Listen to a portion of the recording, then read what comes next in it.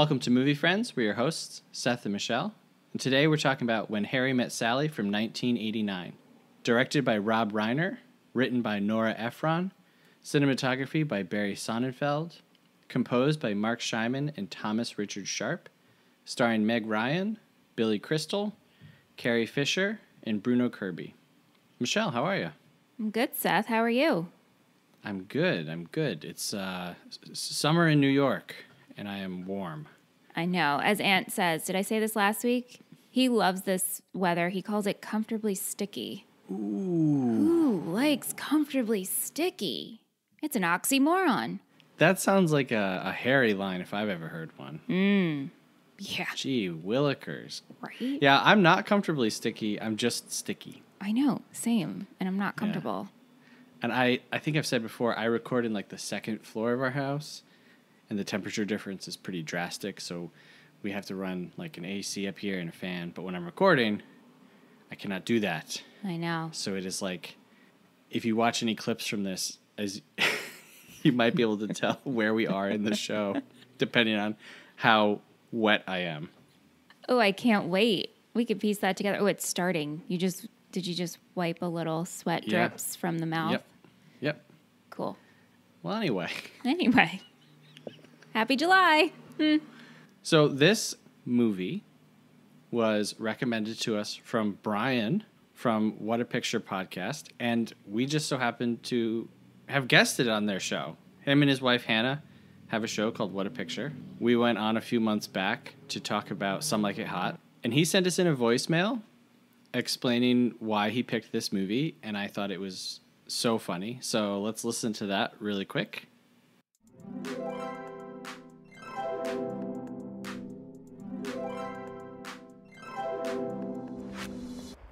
Hello, Movie Friends podcast. I am so delighted that you two decided to do When Harry Met Sally for your friend request month. So I suggested this movie not only because it is an absolute delight and just amazingly made and especially amazingly written. I think its writing is excellent. But also, I suggested this because Seth has somewhat eclectic taste, and poor Michelle, you go along with him on all of these wild rides of different movies. And so I thought I'd suggest something nice that I thought you would both enjoy. And this movie is certainly that. It is a crowd pleaser and just absolutely delightful. So enjoy it, and we'll talk soon.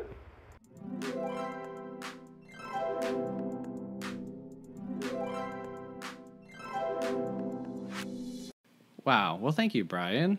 Thank you, Brian. So sweet. Is it nice to know that someone is thinking about you? It's nice to know that the people understand how I'm feeling. Yeah.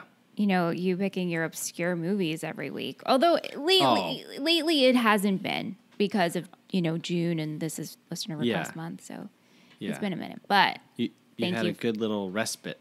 Right. Again, come August, I'm nervous. Is it respite or respite? TBH, I never use either, so I have no idea. Okay. Maybe I shouldn't use it, but I don't know. I am awful with words, and I make up words all the time. Right. And I use them confidently and just hope that no one catches on. Nice. Yeah, I guess so. So we can pick whichever one you want to use, and I'll be like, cool, Seth, that works. Anyway, this is a movie that you've seen in the past. I have seen this, yes. Is this a movie you've seen a lot? Like once or? I thought I saw it more than I did, but as I was watching it, I'm like, oh no, I think I've only seen this a couple of times. It's never one that I will go to. I personally enjoy You've Got Mail and Sleepless in Seattle more for talking about Ephron movies, but I definitely have seen this. Yeah. What about you? What's your history with this one? I had never seen this until last year. Oh, wow. In fact, I had never seen any Nora Ephron movies except for Julia and Julie. Uh-huh. Yeah, I didn't see that one. Yeah, that one's, it's good. but I had never seen any. And so I watched this and Sleepless in Seattle last year. Sleepless in Seattle really struck me for how like dark and depressing Tom Hanks's character is. Yeah. Yeah, I like that. And then I saw this and I was like, all right, here we go. This is the movie that everyone is always talking about. Of course, there are a few different scenes that you just know from existing in life. The Katz's Deli scene. Maybe that's really it. I don't know. Well, I think the overall can men and women really just be friends and not have sex involved. I think that this movie, that's like the overarching theme. Overarching theme. See, there I go, screwing up words. Okay, so on that one, I also will do both. I'll say overarching and overarching, and I go back and forth on both of those. So Okay. Hey, whatever. Yeah. We need someone smart. We do. Kate teaches language. Yeah, I wonder if I trigger any of our listeners. Like, oh, Michelle. Oh, well, there are many things that bother me about podcasts. Yeah. Luckily, I can edit this show, so I can remove those things for myself. But I'm sure there are things, people listen to 5 minutes of this, and they're like, nope. Nope. That guy sounds like the dog from Wacky Races when he laughs. It's so annoying. I wish I knew what that was. The dog from Wacky Races? I have no idea what you're talking about. What's Wacky Races? It was an old Hanna-Barbera cartoon. Snidely Whiplash. Oh. They had races, and they were wacky. Oh, that really just describes the Wacky Races real well.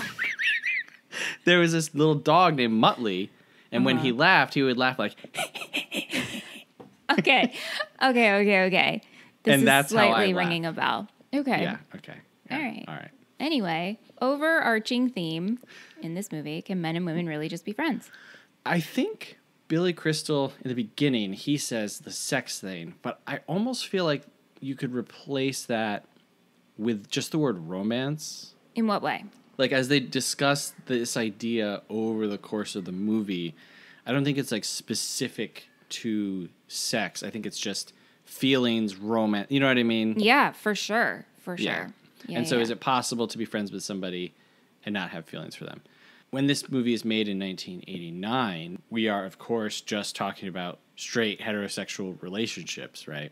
To where now it's like, okay, can anybody be friends with anybody without developing feelings for them? And of course, the answer is yes, right? We have relationships with people all the time, and we don't develop feelings for them. I think that it's like a discussion that starts off on a faulty premise, because the person who's proposing this isn't like Sally. Sally, she has her quirks, but she's not Harry. No. And like Harry definitely has some messed up ideas about like life and love. And so he's the one who's kind of like forcing this question. And I think it is a question worth looking at for sure. So what do you think? It's so layered. Correct. Because ultimately, right, if we're just going to strip down the answer and get to what I truly believe yes.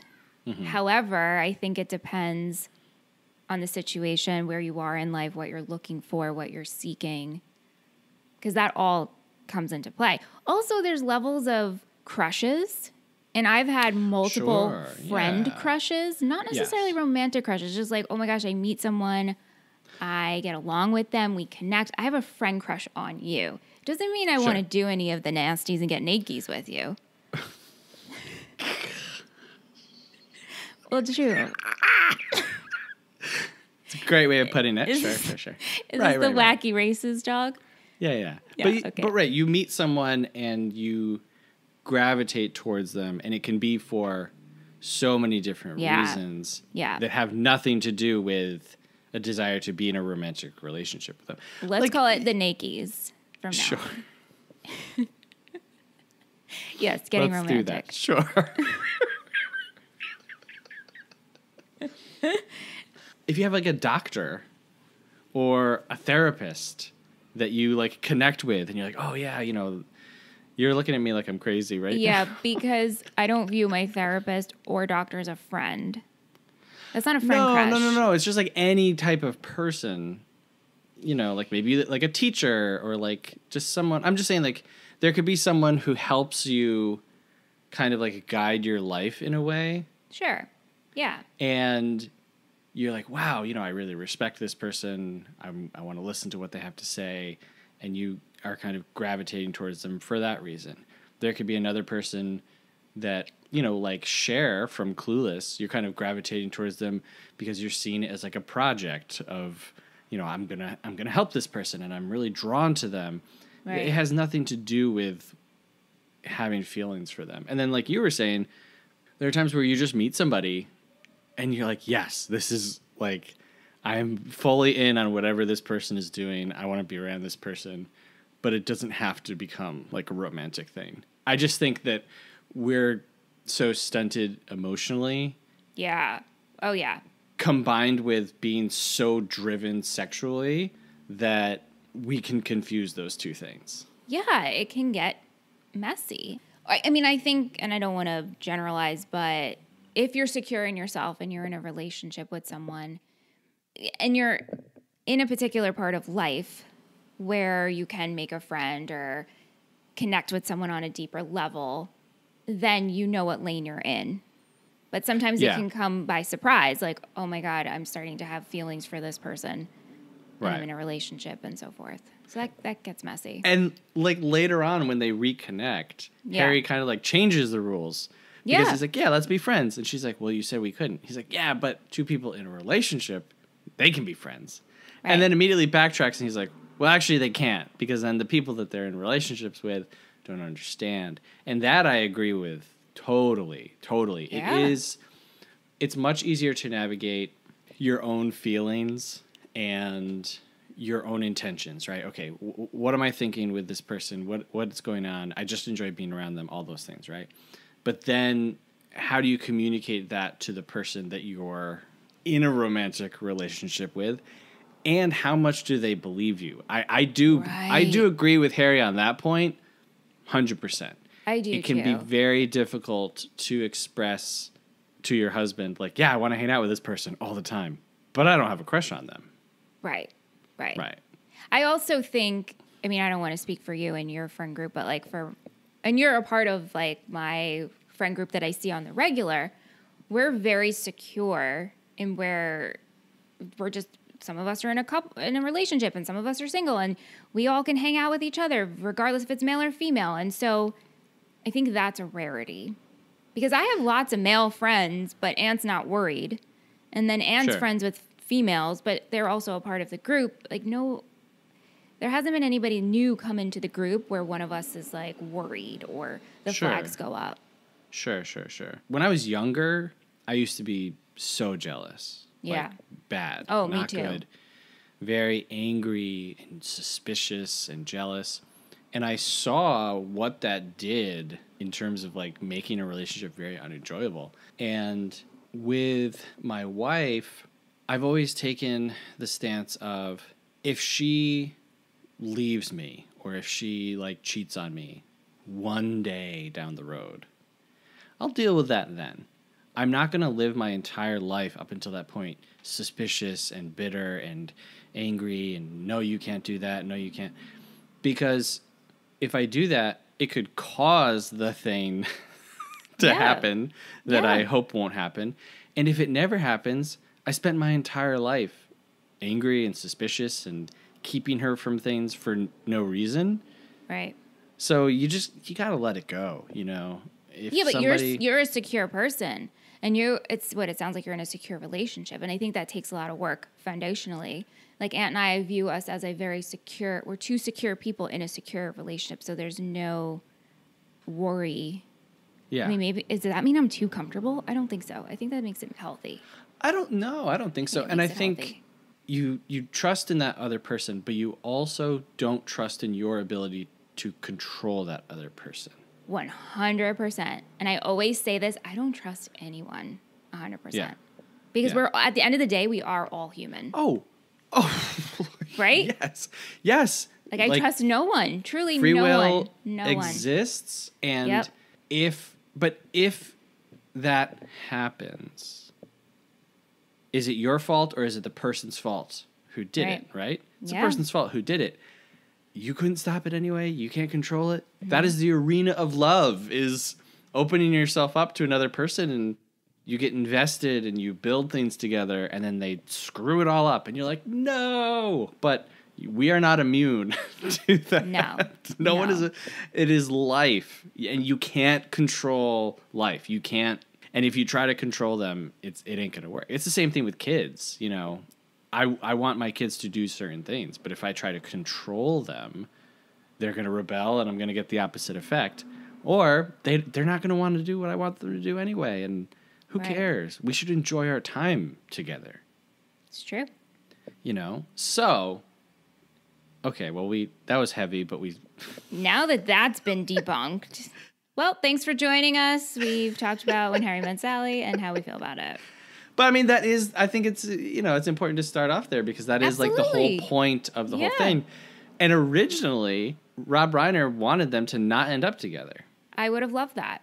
I truly would have loved that. Coming together was actually going to prove the point that men and women cannot be friends together, and that if you do add romance to a friendship, that it all falls apart. And I don't believe that at all. What? That if you add romance, then you can't be friends afterwards? Not at all. Not at all.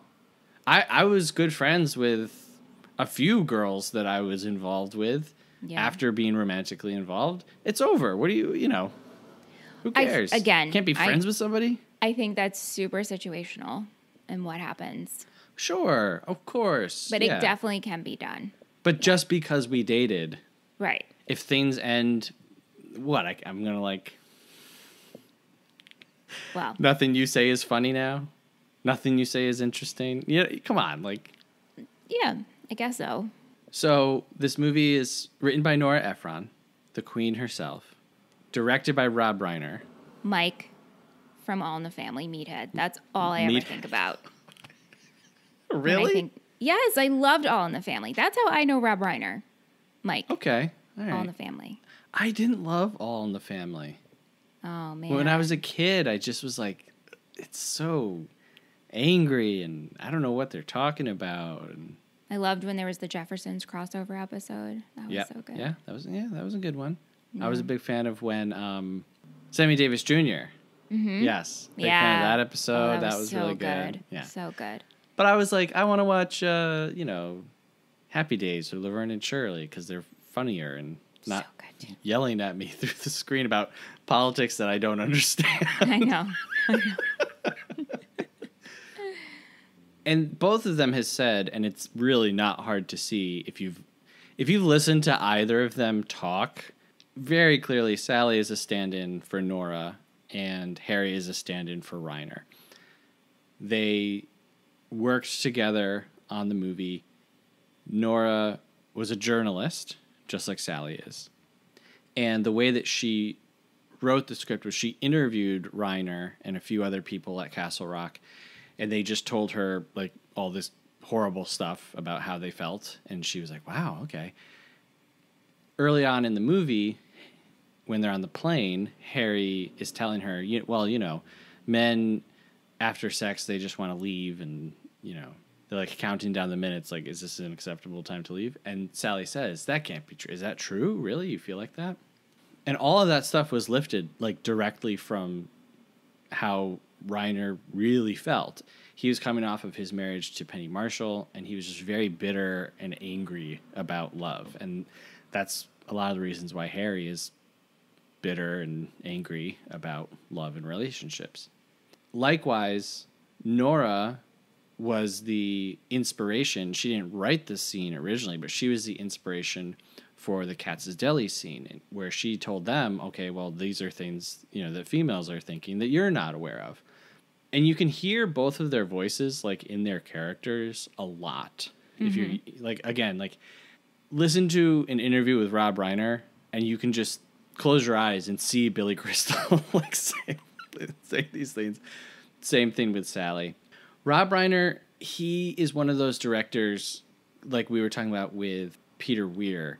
He's almost like a secret great director. He has one of the most impressive, diverse runs for an American filmmaker of all time. He starts off with Spinal Tap. Have you seen Spinal Tap? No. Oh my gosh, we're going to talk about that one eventually. Cool. He starts off with Spinal Tap, which is arguably the best mockumentary ever made. Next up, he does The Sure Thing, which is like a teen rom-com. After that, he has Stand By Me, which is one of the best coming-of-age films ever. I saw that in school. High school. Great movie. Yeah. The Princess Bride. We love that. One of the best fantasy, romantic, comedy, mixture movies ever. Great, great American film. Then he does When Harry Met Sally, which is considered to be the best rom-com of all time.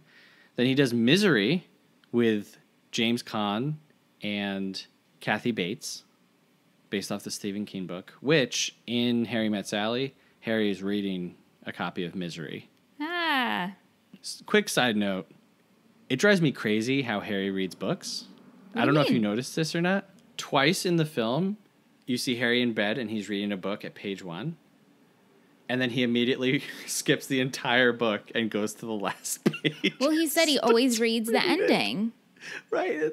That's horrible. That's crazy. I don't know. I think that's a pretty funny quirk. Like, I would Did want you to talk do to that? someone that... No, I didn't do that. Okay, all I'm right. just saying, I think that's a funny quirk.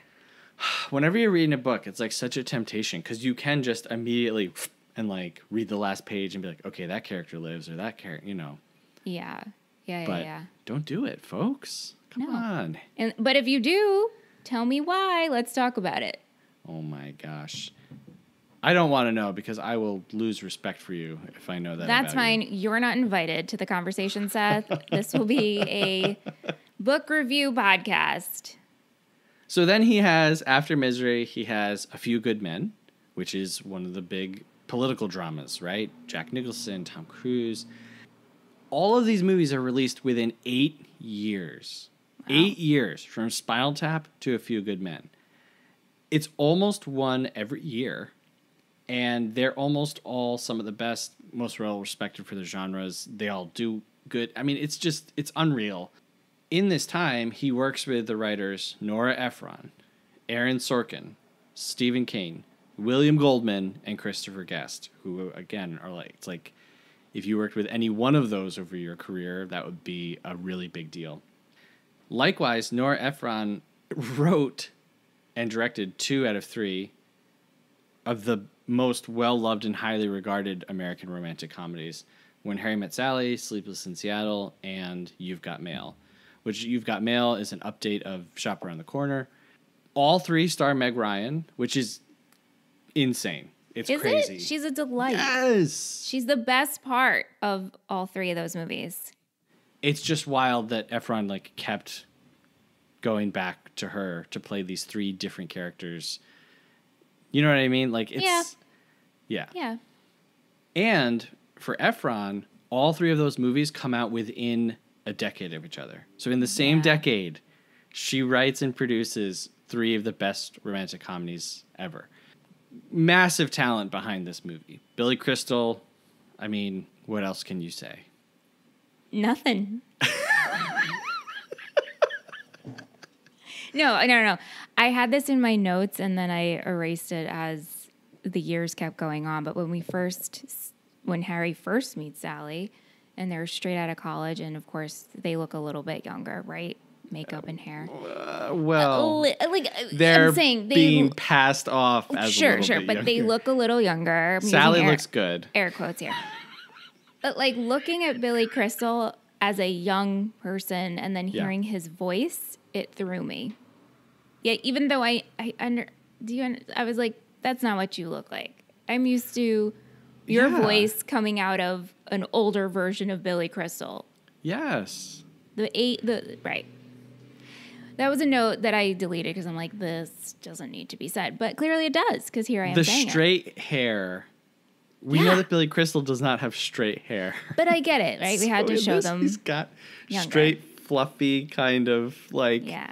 I don't buy it, dude. I don't buy it at all. You know that Steve Buscemi picture that always goes around? What's up, fellow kids? Yes. that is Billy Crystal in this movie. It's just like, dude, try again, or have them meet a little later. I mean, I know. I would have been there on that day. I'd be like, nope, we got to do this over. Yeah. We cannot proceed. Do you think it was necessary to have them meet, or not necessary? Do you think it's believable that we meet them in these like 5-year increments? No, it's interesting. It's an interesting detail to their story because throughout the movie, we keep getting intercuts of old couples on this little couch. Yeah, the little vignettes.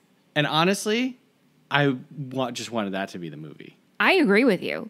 Yeah. That was my favorite part. Yeah. And it turns out that kind of is the movie because that's where we start. That's where it ends. The reason the title is what the title is because this is the story of how they get together, right? We're just hearing the very, very, very long, extrapolated version. So I don't know that it was necessary for them to meet multiple times, but it happens, you know, it makes for a more interesting story, I suppose. Like, you and Anthony met in high school, right? Like, how did you guys meet? Like, what is that story? No? No. We met through John. Sam was dating John at the time. Okay.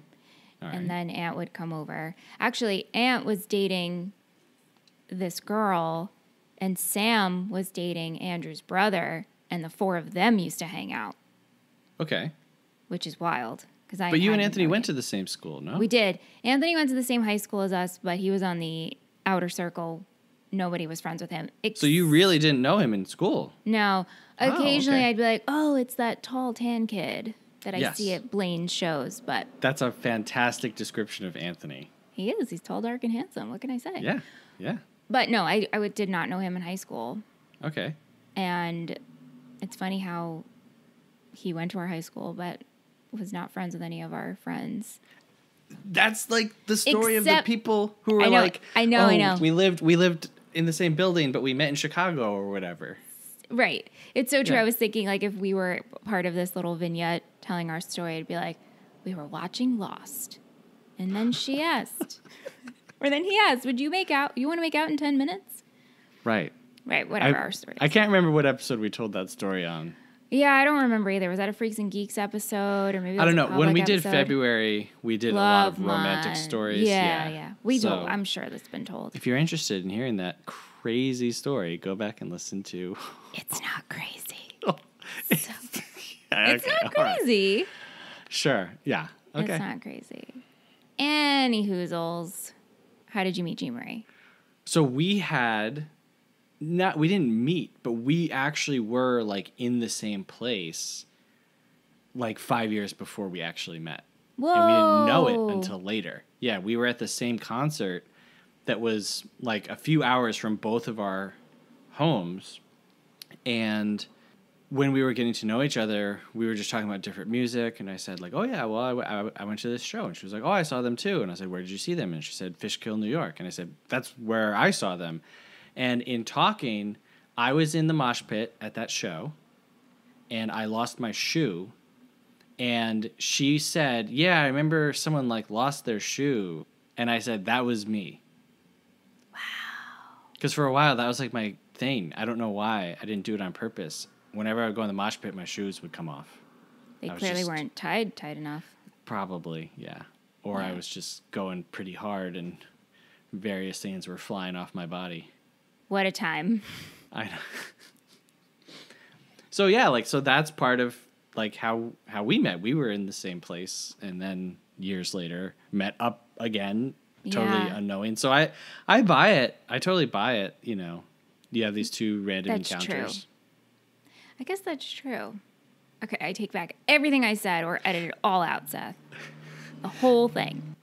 And the other thing that it does is it does show us their ideas and their attitudes towards each other changing over the years instead of it just being like a whirlwind 6-month relationship where they go through. Yeah.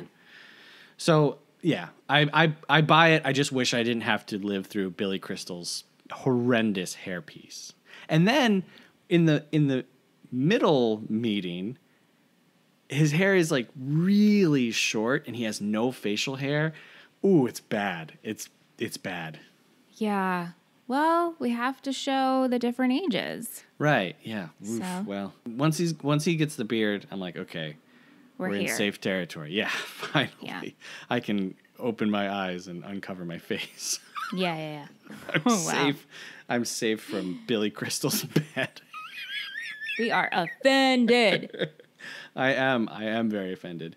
We have Carrie Fisher in this movie, and we talked about her already in Drop Dead Fred. Patreon.com/moviefriendspodcast. Drop Dead Fred. Funny episode we did with our friend Krista. Mm-hmm. And it was so weird how she was playing a very similar character who's just like having affairs and freewheeling and... I know, and looked exactly the same. Exactly the same, yeah. You could copy and paste, and it's the same role, almost in like the same outfits. Well, it's the 80s. Yeah. 80s, 90s, yeah. How did you feel about Carrie Fisher and Bruno Kirby like ending up together? I was okay with it. As their two friends. Yeah? Yeah, that made sense to me. I mean, they got together quick. Oh, yes. Well, I think that may have been a case of they were both so miserable with the dates that they were on that they found each other. Because they go on this double date. Yeah. You know, Harry is trying to set up her friend and Sally's trying to set up her friend. And they think, oh, well, our two friends will get together and that will work perfectly. And it's just horrible, not working out. And so they kind of go off together. So I think maybe that's why they were like... yeah, but they legitimately bonded. Yeah. I mean, she quoted something from his article. That's pretty significant. Yeah. If someone quoted something to me, I don't know that I would immediately be like, oh, I said that. Wow. I'd be like, oh my God, oh no. That's usually my reaction when people are like, remember when? I'd be like, why do you remember that?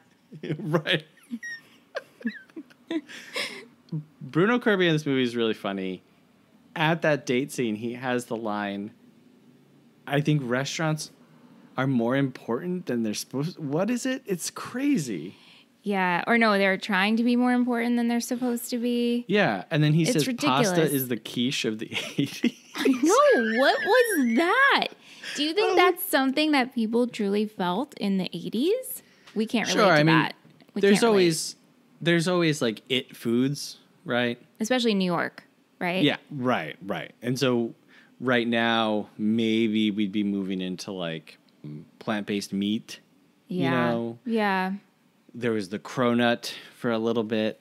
And so maybe at this time in the late 80s, pasta was a big thing. But it's like, that's such a staple. Like, you know what I mean? So weird.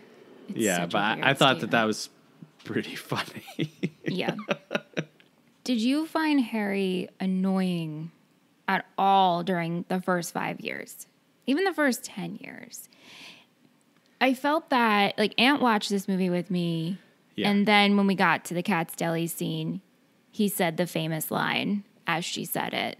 Yes. I'll have what she's having. Had he seen it before? I guess so, because he remembered that line. Like, he said it as she said it. And he's like, oh, yeah, I've seen this movie. But I feel like maybe when I first watched it, I would find Harry's dialogue more funny. And then this time around, I was like, you're actually really irritating me.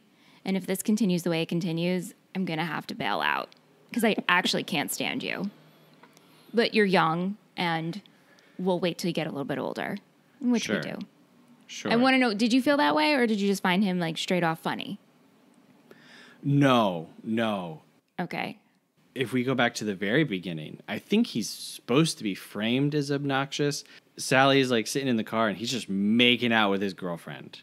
Like full on making out. But she's also making out back. No. Amanda's also making out too. Oh, like, sure. You can't just blame him. Okay, well, but put that in tandem with him reaching into the back seat. Yeah. Putting his butt in her face. Okay. Pulling out the biggest grapes I've ever seen. I know. Chewing the grapes and then spitting them at her window. Yeah. I don't think that we're supposed to like him in the beginning. Yeah. Okay, good. And so I don't like Harry. And through a lot of the movie, I don't really like Harry. He's just very What full they're of trying to himself. present to us is that the dialogue he's saying is funny. His mannerisms are funny. Yeah. And I'm like, More irritating to me. Definitely. It's definitely in the beginning.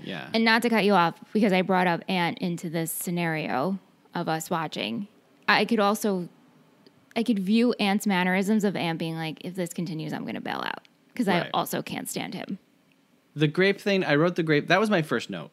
Spitting grapes at the window. That was the first thing that I wrote down as I was watching this movie. And as I rewatched it, I was just like, I can't get over how disgusting this is. Like, you don't even check to see if the windows roll down. Like, you don't feel wind as she's driving.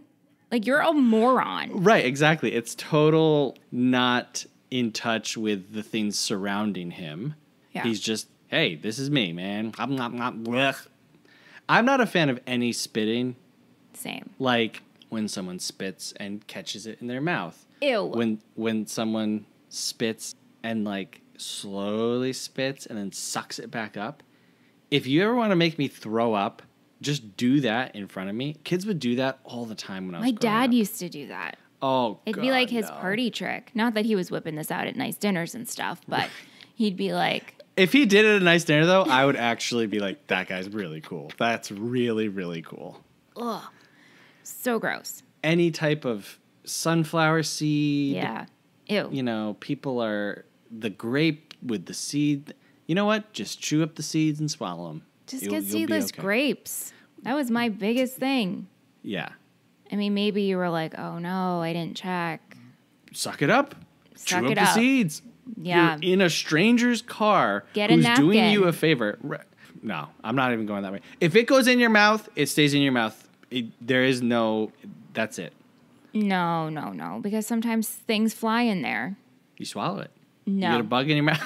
Absolutely not. If a bug is flying in my mouth, it's coming out. No. Nope. You just got to chew, swallow real quick. What? No. That is actually one of my least favorite things. I don't know if this is a universal problem, but you know, like the tiny little flies or like bugs or gnats or, you know, whatever. Mm-hmm. Like they're like, when you're just walking down the road, talking or singing or having a good time, skipping, and you breathe, and and when a tiny bug just flies into your mouth and you're suddenly like choking and coughing. How often does this happen to you? This happens to me way more than I think it should happen. Okay, because that really never happens to me. Oh, I get bugs in my mouth. Anyway, Harry's obnoxious. Harry's obnoxious. And I think even later on, he's just all screwed up. Like, all of his ideas about, like, love, and they're all very childish. And I mean, I wish I had his confidence when he was younger to be spitting the seeds and then to be like, you're attractive. I wanted to slap him. When they're at the dinner? At the diner? Right. Yeah. You're very attractive. Okay. Like, fuck you. And she's like, you're coming on to me. And he's like, no, I'm not. But we know, knowing him, that he definitely was. He was. Moment. Yeah. I've had those moments where you're like, wow, you're really handsome. Or like, wow, you're actually a pretty person. You know what I mean? Said that? No, not necessarily. It's just like the realization. Of oh, like, sure. Yeah, like, oh, huh. Yeah. Okay. That person but looks nice. You don't say that to a person at a late night diner when you have an 18-hour drive ahead of you and you're trying to not be a creepy weirdo. And also if you are dating her good friend, or in this stage of life, good friend. She's not that great of a friend, as we find out. It's interesting. I watched a movie yesterday that just came out this year called Past Lives. The main character in that is a playwright named Nora. Oh, wow. Yeah, who like moves, Nora Ephron moved from New York City to California when she was really young. There's so many similarities. And so the whole time I'm watching Past Lives, it was like in between my watches of When Harry Met Sally and like researching about Nora Ephron's life. I was just like, I feel like I'm stuck in a loop and I'm just seeing the same story in everything that I'm seeing. Like everywhere I'm looking, I'm seeing Billy Crystal in a wig. And these like explorations of, because I think it's universal, but we're recycling the same explorations of what does it mean to be in a relationship and have feelings for a different person? You and I covered Brief Encounter, like really early on, one of my favorite movies of all time. And that's a movie from a different country, from a totally different generation. And then we're here exploring the same themes in 1989, and then we're here exploring the same things in 2023. I think that the themes of romance and the relationship between men and women, I don't think that's ever going to stop, even though we've answered them. You know what I mean? It's been answered. Every situation is different, and it's all part of the human experience. Yeah. So to answer your question, yes, I found him very irritating. 1,000 minutes later. Yeah. Just kidding. Just kidding. Can you relate to being around a balding guy with a beard who won't stop talking? I may know someone. I do think that Harry, when they're in their friendship mode, that's my favorite part of this movie. I agree. I mean, besides the vignettes, I said the vignettes were my favorite. Those are great. But yeah. Like before they get together, before they hook up, and they're just talking to each other and being critical of each other because they're friends. They're not in a relationship. You know, when you're in a romantic relationship, sometimes, especially early on, it's hard to be very like open and critical because you're trying to like win this person over, you know? You're showing everyone pretty much your Instagram filtered life in real life. All of our instincts are pointing towards how do I make myself as attractive to this person as possible. Yeah. And so it can be difficult, not impossible. You should always speak up for yourself and for the truth and for your values. But the dumb part of our brain takes over. And we think, maybe they don't really feel that way. Or maybe they'll change one day. Or I can live with this. Push it down, push it down, push it down. Right, yeah. We'll put a pin in it. We'll come back to this when I have more leverage in this situation and in their life, you know? Right. But I love it when they're just friends with each other. Yeah. I think it's some of the funniest parts, and it's when I really like buy their relationship the most. Yeah, because I agree. Both of them, I mean, we talked about how annoying Harry is. I'm not going to come down on Sally, but if you order like this in a restaurant, I think that you should be kicked off of this planet. That's how my sister orders every meal we go Sam, home to. Why? God. Because she's gluten-free and she has to make sure the fish is wild caught, and dressing always has to be on the side. And does your hummus have milk in it? Every restaurant we go to, that's how Sam orders. But I also always order my dressing on the side, sauce on the side. Sidebar, one of my favorite orders with sauce on the side are sweet potato fries with marinara sauce on the side. That's my diner order. Okay. It's good, Seth. Listen, some of the other stuff, questionable. This is good.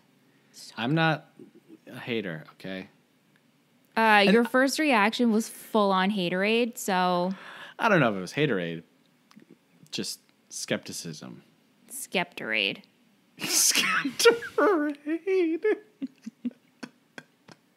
Sipping on that Skeptorade. One of my things with ordering in restaurants is you're going to that restaurant.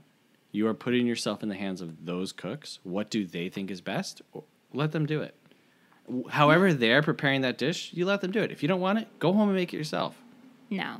Trying to bring in, well, this is how my mom made it, or this is how they make it down the street. Get out of here. Like, literally get out of here. Anyway, this is obviously something I feel very passionate about because I think Sally should get booted from the planet. Allergies is different. Like you said, gluten-free. If you're gluten-free, go ahead. Like, list your allergies. But to be like, oh, I don't know. I'm okay with it. I mean, it can get a little annoying and frustrating sometimes. When you go out with like a group of people and everyone's like being cool, and then there's like the one person my sister, who's like complaining or being a stickler or sending things back, I just want to leave. I just want to crawl under the table and be like, oh my gosh. Because I know that waitress or waiter, they're going into the back and you'll never believe this. And everyone now hates you. Of course. I've only sent things back if meat comes on my plate. Because it's something I will not eat. Yes, and if you have an allergy, if you have some, Right. Absolutely. I have eaten things in restaurants that were literally the wrong thing.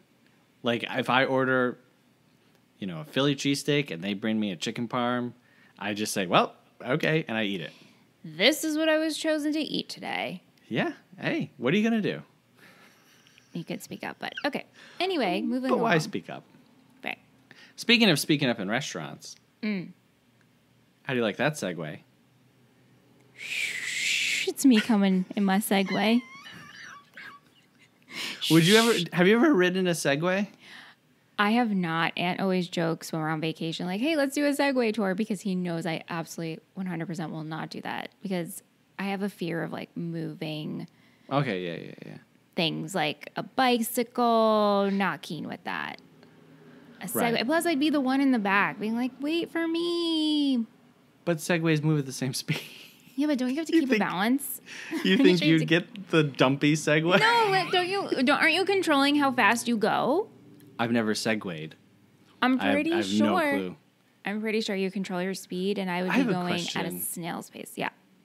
You and Anthony are such different heights. Right.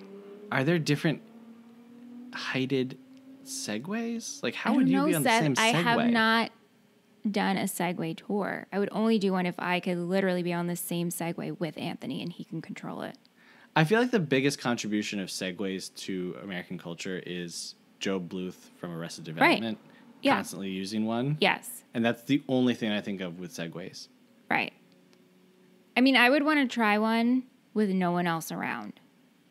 Well, someone who knows how to work a Segway.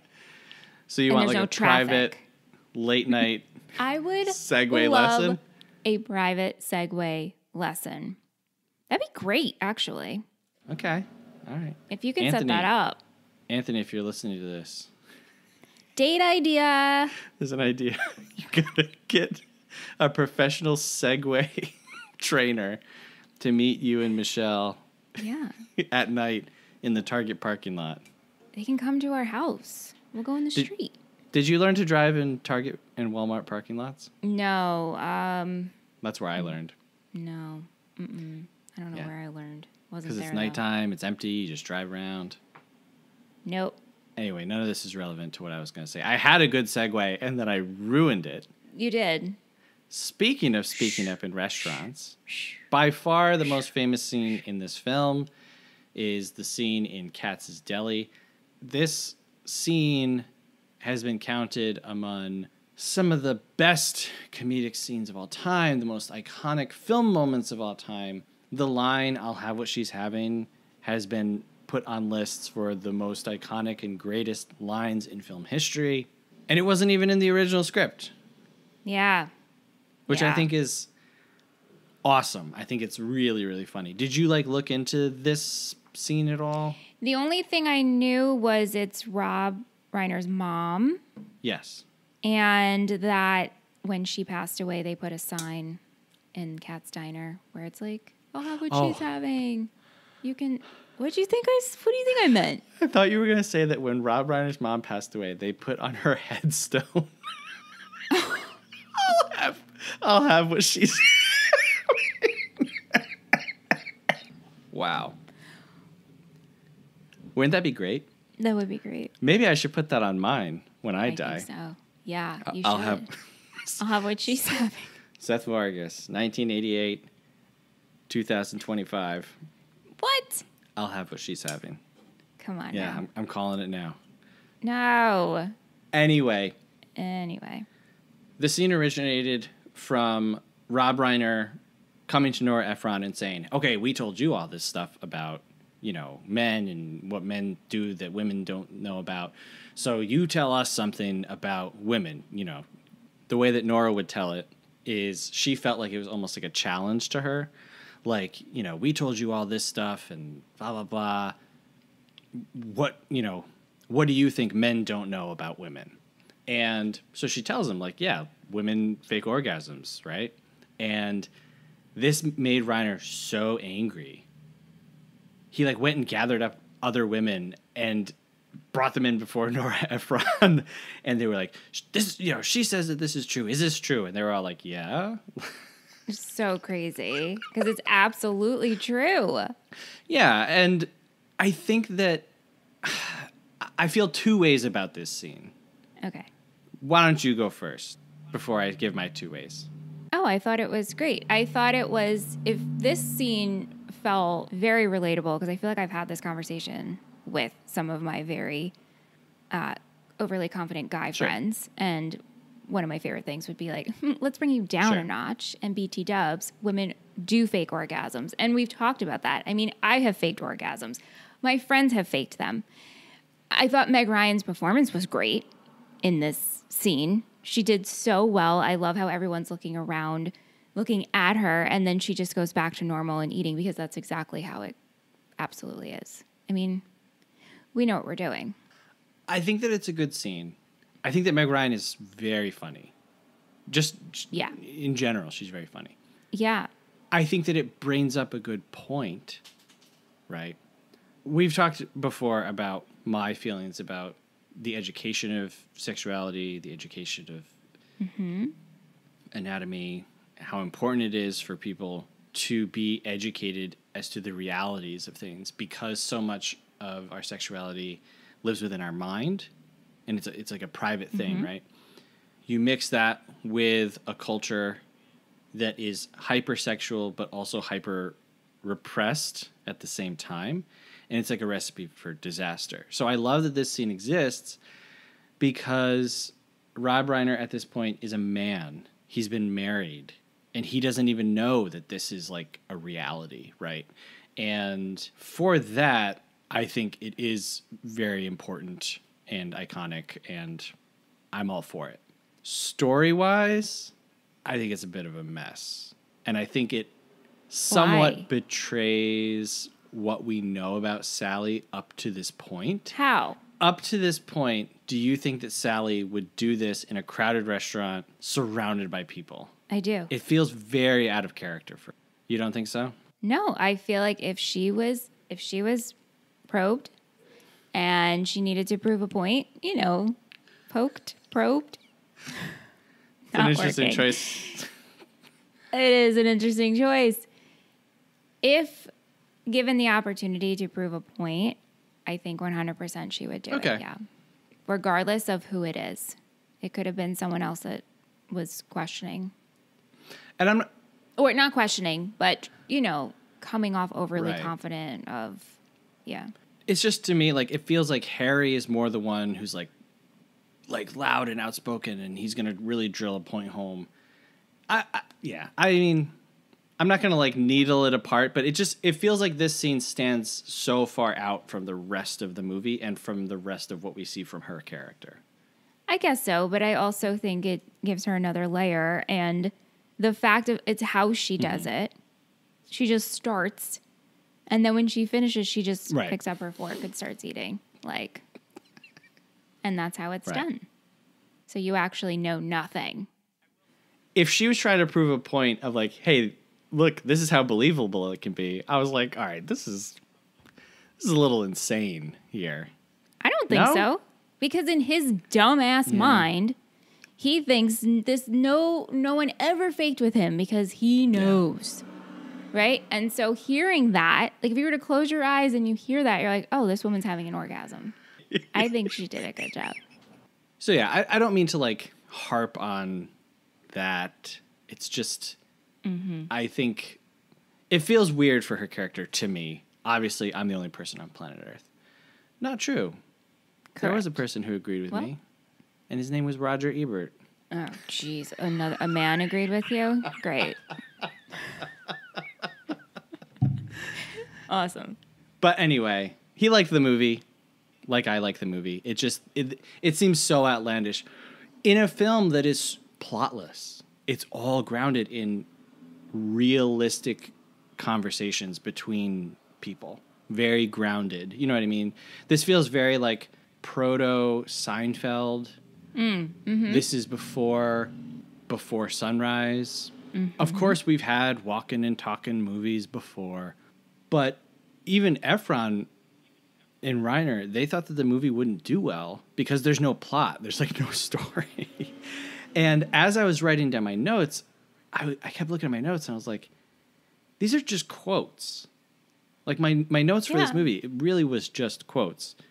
Very little happens. They're just in different situations, which is like, of course, I'm just describing how a story is told, but very little happens plot-wise. Yeah, but the story is, you're going to meet these two people. You're just waiting for them to get together. That's the story. And now you have to sit through the ride. I didn't know that they were going to get together. The first time I saw it, I didn't know that they were going to get together. Oh, well, summer, slow to arrive. Oh my God. I'm just kidding. No, I think it's pretty obvious. I mean, maybe it's not. You're going into a rom-com. And I just got the feeling that this is not the type of movie that's going to show me these two are going to be best buds. Because we started off with the sexual part. And because of that led me to, y'all will end up together at the end. Because that's just how it's going to go. I'm not dissing the writing or anything. Yeah. It was just obvious. I would have liked to seen a story where they just stay friends and they end up with other people. I would have loved that. I love friendship, and I love when male-female friendships occur and we see that on screen, even though the sex got involved. But it would have been nice if they're like, okay, we did it, and it was weird. I like you better as a friend. Yeah. And it was only once. I would have been happy with that. There are some really funny situations, though, where it is just conversations. And it's very smart on their part to not just have... So the scene in Katz's Deli originally was going to just be in their apartment. Like, they were just going to be talking to each other and they're alone. It was actually Meg Ryan's idea. She was like, it'd be really funny if they did this in a restaurant, like if this was in public. And it was Billy Crystal's idea for the line, someone at the next table will say, I'll have what she's having. One of my favorite parts, and it's because it has one of my favorite things that humans as a group do, is when Billy Crystal and Bruno Kirby are at the sporting event and they're talking and they keep getting interrupted by doing the wave. Yeah, that was great. It's like, as they're doing the wave, Harry is talking about how his wife arranged for her to be moved out of the apartment and how the moving guys came and she's in love with somebody else. And then he just keeps standing up to do the wave in between. I loved that. That was really funny. And the wave is one of my favorite things. Is it? How do you feel? Yeah. I love the wave. I love the wave too. And Woo! You didn't do it. It's so stupid. Oh, you didn't catch it. Okay, ready? Yeah. Woo! Woo! Virtual wave. I don't know why I love the wave. I think it's just so dumb. But it looks so cool. It looks cool. It's like a good example of people doing things because everybody else is doing it. Yeah. But sometimes taking part in things that everyone else is doing is actually like good and fun. Yeah. The wave is that. And the wave it's like harmless. Mm-hmm. No one's getting hurt doing the wave. We love the wave. No one's getting hooked on drugs doing the wave, I don't know why you went there, but sure. Talking about doing things because other people... Okay. Mm-hmm. Got it. At one point, I think I'd written a tweet that was like, maybe the reason I'm so depressed is because it's been so long since I've done the wave. Maybe like the occasional insertion of the wave into my life was just the thing that like kept me afloat. Wow. Get this man a crowd. I mean, yeah, you never know. Can't be disproven. Seth, if we ever do a live show, we have to make the audience do the wave. Oh, yeah. Even if it's like 10 people by 10 people. I don't people. care. And we'll go on the end so we can be a part of the wave. Because as much as I want to view it, I also want to be a part of it. I think the other thing that I like about the wave is keeping something going longer than it should. Like when the wave dies, it's always like, no, come on. Let's do it again. Yeah, like keep it. And then, you're like, all right, we're going to start the wave again. And everyone's like, okay, let's do it. And then you go and it's like the 8th time around, you're like, I can't believe this is still going. And by 9 and 10, you're like, I'm getting bored. But then when 11 and 12 comes around, you're like, I'm reinvigorated. I'm glad this is still happening. It's I love great. the wave. I love the wave too. Pro wave. You had written in your notes And it was something that didn't jump out to me until I read your notes. And then the second time watching it, I was like, yeah, this is insane. Carrie Fisher pulls out a Rolodex. I think this movie does a pretty good job of being somewhat timeless. Obviously, the fashion and the looks. The phones. The power walking through the park. Oh my God, the outfit. I don't know if people power walk anymore. There used to be a power walking club at Suffolk Community College. My Nice. professor was part of it. But yeah, I mean, but also the use of phones, the computer. But yeah, it's pretty timeless. Yeah, but I think it does a good job of being timeless. Yeah. But that Rolodex, man. Oh, man. There's just, and like I said to you, there's just so many questions surrounding it. Like, she just whips it out. And the other two don't even blink an eye. Like, this is normal. Right. Wouldn't you just have a phone book? And I think that's what it's supposed to be, like an update. Like in the 50s and 60s, people had a little black book, and that was where they kept their romantic people. Sure. I guess. But my mom and so always this is had like, a phone book. Like a the tiny... little black book for the 80s is a Rolodex. It's ridiculous, but I also want it. I would love like a bag that looks like a Rolodex with a strap. Ooh. And then like I could put stuff in it, but also I would have cards of numbers with, you know, people I liked. Maybe we need an updated Rolodex. I think so. Should I get one for my desk? I hate them. Yeah, I mean, if they're not I was part of functional. several businesses where I was very much a part of digitizing Rolodexes. Me too. And Me it felt too. so good every time to like throw that thing away and be like, goodbye, Rolodex. I agree. I was also part of that. I used to do side work with setting up websites for people who are retired and have clubs. And this one woman hired me to make her website. I make her website. She's like, hey, I need you to get this picture on the website. I was like, can you email it to me?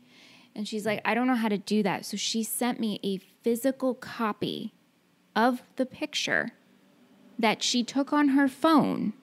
She didn't know how to get it from her phone to email. So she printed out the copy from her phone. She printed it, sent it to me, and then I had to scan it to put it on the website. Amazing. And it was 8x11 that she Amazing. blew it up. Oh yeah, crinkled and all. The Pictionary scene was all improvised. Really? Which I love. Yes. Baby fish mouth. I love that. I also I hate games, but I do love Pictionary. I really do. So I was going to ask you, Yeah. I know that you don't like card Board games and games. stuff. So I was at a party at your house recently, and at the end of the night, you guys were playing Werewolf. Oh yeah. Mm-hmm. Yeah. Like, what is the Michelle and Anthony, game time game? There's no Michelle and Anthony game time game. Okay. If there is, it's Scrabble, which I enjoy for 5 minutes in, and I'm like, oh, why did I decide to play this? Aunt loves Scrabble. Okay. We're big into Dutch Blitz. What the heck is that? It's a card game. So if Cool. people are over, it's like, all right, let's play Dutch Blitz. All right. I mean, if people are over, I love Pasta. Pasta's a great. I like card games. Game of Life, Werewolf, Pictionary. I don't like counting games, long game. We've definitely talked about this. Yeah. Yeah. And then I also wanted to ask you, there's a scene in this movie where Bruno Kirby and Carrie Fisher are arguing about a glass table that has a wheel inside of it. Yeah. And Harry goes into this thing about how one day they're going to get divorced and they're going to argue about it. And, when you come together into one home, occasionally you don't always agree. So do you guys have a one item that the other person doesn't like or that you hold on to? We've lived together for so long that it's really hard to pinpoint that. Do you guys have anything? Not really, because a lot of our sensibilities and styles kind of go together. Yeah, same You know what with I mean? Aunt and I. Yeah. If she thinks something's funny to hang on the wall, I'm like, yeah, that's Yeah. funny. Or if she thinks something's good, Right. So yeah, I couldn't relate to this whole idea of hating each other's things. No. Mm-mm. The last scene that I want to talk about before we kind of move on, the 3-way phone call after they hook up and then they call They're friends. That was really done with 3 different cameras in 3 different locations. They said it was extremely complicated. It took them a whole day. They finished it in 61 takes. Wow. Yeah. I love that. Very impressive. I also love the shot of them laying in bed and they're on the phone and they're watching the movie together. And as I was watching it, I was like, this is like what Michelle and I do. It's just not live. Oh my God, like, it's like the first film podcast where they're like just watching it and commenting on it as they talk. Have you ever watched a movie with someone while you're on the phone together? I don't think so. No. I haven't done movies, but Krista and I would do stuff like that, like TV shows when we were Oh, teenagers. yeah. Like, oh, put this on. This is on the TV. It's easier when it's television. Yes. Because you don't have to sync it. Well, I mean, that's so true, but we do live watches on Total Betty every week. Yeah. And so our patrons join us, and it's always like, we're paused at 33 seconds on this app. Yeah, it works out, but. So the movie was a success. Made for $16 million, makes 92.8. In 2023 money, that's like $220 million. Wow. For a romantic comedy. Great. Where the biggest set piece is a party. Mm-hmm. I do love their final scene and the things that they say to each other. I think that it's very nice when he says, I didn't just come here because I'm lonely. I didn't just come here because it's New Year's Eve. I came here because when you realize you want to spend the rest of your life with somebody, you want the rest of your life to start right now. And I thought that was great. Yeah, I thought that was good. No, it is good. It is good. It is good. And I love that she just says to him, I hate you, Harry. I hate you. And then kisses him. I Yeah. thought that was good, too. What was up with the kissing, by the way? What do you mean? Before they got together. Oh, like they would friendship just keep kisses? like kissing on the lips. Dude, is that a thing? I don't know. I've definitely talked to Liz about this before on some of our teen shows. I personally have never had that type of relationship with my guy friends where we just have like little pecks, but even your girlfriends. No. I've kissed them on the cheek and stuff though. Yeah, look. I think the cheeks, you know what I mean? That's if you're friends with somebody, you're kissing on the cheeks. Or forehead or hand. I think hand. Ooh. Like, ooh. Ooh, I don't know about that. Oh. I don't know if I've ever said in my life. Now you did. You're welcome. Yeah, you got me. Yeah. Yeah, I think like the forehead is more like sweet. I'm proud of you. I care about you. I'm here for you. The cheek is like the mwah mwah, you know, the Italian Long Island mwah mwah, you know. That's just like neutral zone. Although like TBH, like I really never want anybody kissing me. Just, and I never want to kiss anybody. Don't come near me. And also, I only really hug you if I really like you. Family like events or like funerals, shit like that gives me anxiety because I'm like, I don't want to touch you. I used to, so, you know, with my wife's family, you hug every time you see them, but we live close. And so I was hugging multiple people multiple times a week. And one day I just said, I was like, I really don't like hugging, so I'm not going to hug you anymore. Right. So now people walk in and I'm like, hey, what's up? And that's it. And there's no. I know. Yeah. I'm with you. Hug culture. Yeah. So you and I might never hug each other then. I think we have hugged, but only because it's been like a group of people will hug you, and then I'm like, sure. I guess I should hug Seth. Yeah. Well, if anyone is listening, don't hug me. Don't hug us. If you meet I'm a big fan of like a handshake. I think handshakes are great. No? Well, because you sometimes you slip in the finger wiggle and you to tickle be a the little inside weird. of their hand. I've done that. Hell yeah. I like that. Yeah. I like a finger wiggle. You get like 5 people. You only do it to 2 of them. It's kind of like what's going to happen. It's a little creepy though. I don't like the sensation that goes through my body when that happens. No, it makes you feel real weird. It's real weird. But just going back to the hugs, like when I think about like if we were to meet our movie friends, I would hug them. Oh yeah. There's like a genuine love there. Yes, yeah. But once. Only once. I wouldn't be hugging on them. I wouldn't be kissing them on the lips like Harry and Sally are doing all the time. No kissing. Ugh, gross. Black. So they did consider a sequel because the movie made a lot of money. It was really well received. And they basically were just like, we don't know what that would be. Like, what could it possibly be? You know what I mean? And I'm glad that they didn't do it. Thank God. Probably it would have involved them having kids and just exploring that next stage of their life. No, thank you. I don't know if we've already said it, but this movie is like really well loved. Yeah, you've said it. Super highly rated. Rotten Tomatoes, 91. Wow. Okay. Metacritic, 76. And a lot of people who responded to us, they really love this movie. So we asked some people on Twitter what they thought about the movie. Betsy. Gorham.Betsy. She says, best rom-com of all time. Full stop. Wow. I'm happy for you, Betsy. Yeah, I feel That's differently. Great. I do too. But yay, Betsy! Annie at Before Equals said, just the other day, I was thinking about how this movie is the one I recommend to people who don't typically like rom-coms. Since most don't like how unserious and predictable rom-coms tend to be, I love that about them. This movie feels very realistic and grounded in comparison. I think I do agree with that. If you don't like rom-coms, all of the realistic talk might be easier for you to swallow. Even after they get together at New Year's, they're just looking at each other, and he's Old Lang Syne is playing, and he's like, "What is this song about?" I mean, true. I've never known. I said that too. I'm like, what does this song mean? Right. And then at the end, after they're talking about how they got together, she's like, "Yeah, and the coconut cake," and they're just going on. And right. I think that this might be easier to swallow. So yeah. I agree with you, Annie. Yeah. Jacob at Lots of Scotch said it's one of the best. Lots of scotch. Jamila at Jamila Brownie. She said it is both the quintessential rom-com and also, unfortunately, the template for 100 less stellar copies to come. In the trifecta of Ephron/Ryan collaborations, it is my favorite, but I think a big part of that is because it is a collaboration of both Reiner and Ephron.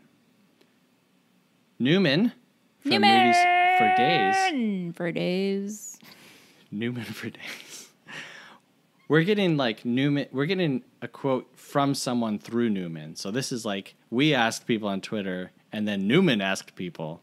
What? So Newman says, my friend Zach. Hey, Zach. Zach, if you're listening. Zach. Says it's in his all-time top 5 rom-coms ever made. He says it's like a Woody Allen movie without Woody Allen being involved and tackles the questions of platonic friendship between men and women very well. I've still never seen it. Oh, wait. Zach hasn't seen it or Newman hasn't seen it? Newman has never seen it. Who's Zach? I don't know. Zach, let us know who you are. Send us an email, moviefriendspodcast@gmail.com. We want to hear from Zach. Yeah, we want to hear from Zach. We like to hear from you too, Newman, so thank you. But, who's Zach? Where'd you find him? Yeah, hook us up, Zach. Zach. So there's some people that we do know.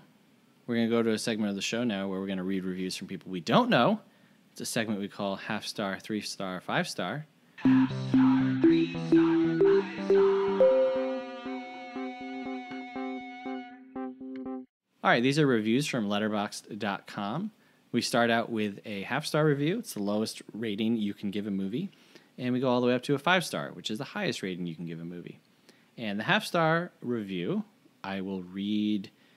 I guess I'll just do straight British for this one. All right. Straight Brit. Right up. Yeah.